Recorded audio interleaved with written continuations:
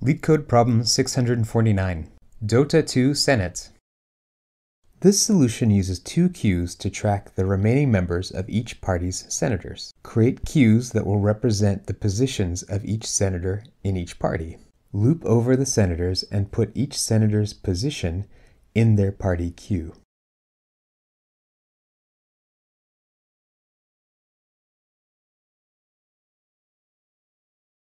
For as long as there are senators in both queues, we will pull the first senator from both parties from each queue.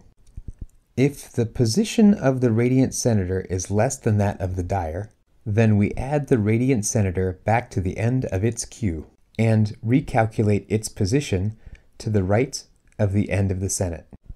The senator with the rightmost position is removed. For the rest of the loop, we remove the right senator and re-queue the left.